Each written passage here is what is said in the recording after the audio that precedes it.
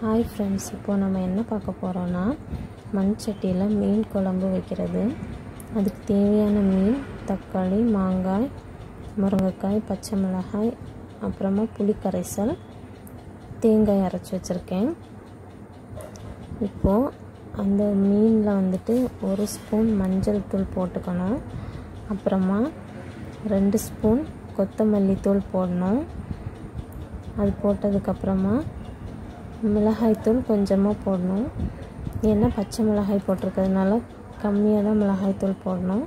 அப்புறமா நம்ம வச்சுருக்க அந்த பொருட்கள் எல்லாமே மீனில் சேர்த்துட்டு கல்லுப்பு போட்டு தேவையான அளவு தண்ணி ஊற்றிட்டு நம்ம அடுப்பில் வச்சிடணும்.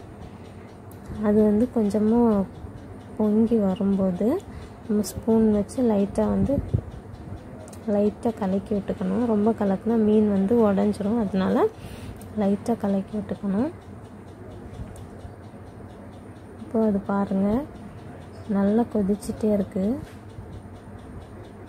அது நல்லா கொதித்து நம்ம இறக்க போகிற டைமில் என்ன போடணும்னா பச்சையான கருவேப்பிலை போட்டு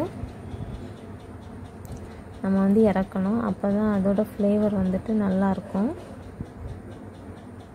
இப்போ நமக்கு டேஸ்டான மீன் குழம்பு ரெடி ஆயிடுச்சு.